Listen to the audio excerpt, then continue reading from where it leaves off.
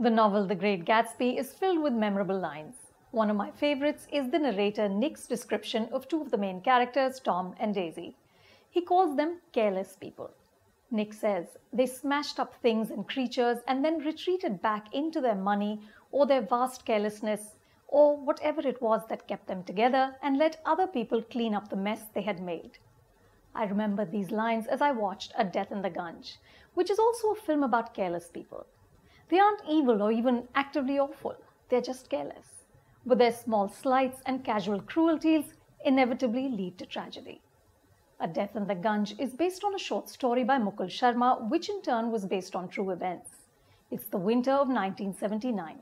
The narrative unfolds over 1 week of vacation in sleepy McCluskey Gunj. Family and friends have gathered.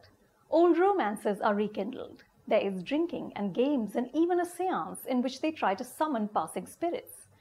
It seems like harmless fun, but the undercurrents of death and a deep abiding melancholy are strong, especially in Shutu, a 23-year-old boy who recently lost his father. Shutu is the type of sensitive young man who has a list in his diary of his favorite words which start with E.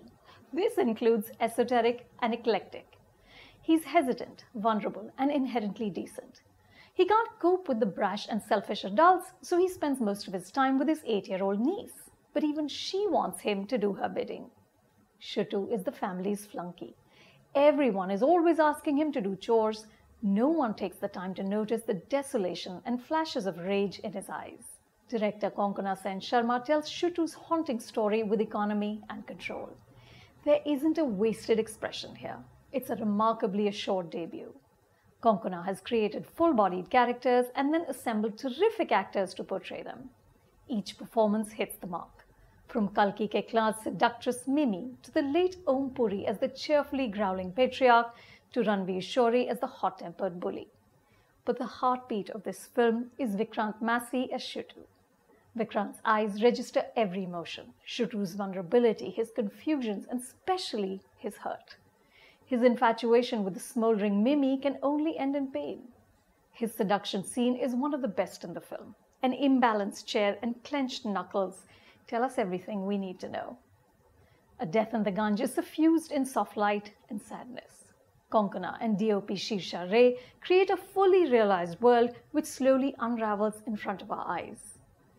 Death is in the title, so clearly it's no surprise. And yet when it comes, it's like a punch in the gut. This film will seep into your skin. Hours later, I was thinking about Shutu and his scars, including the ones he leaves behind. I'm going with 4 stars. This week, we've also got Amol Parchure on the Marathi film Muramba, so check those reviews out, and for more videos like this, subscribe to Film Companion Reviews.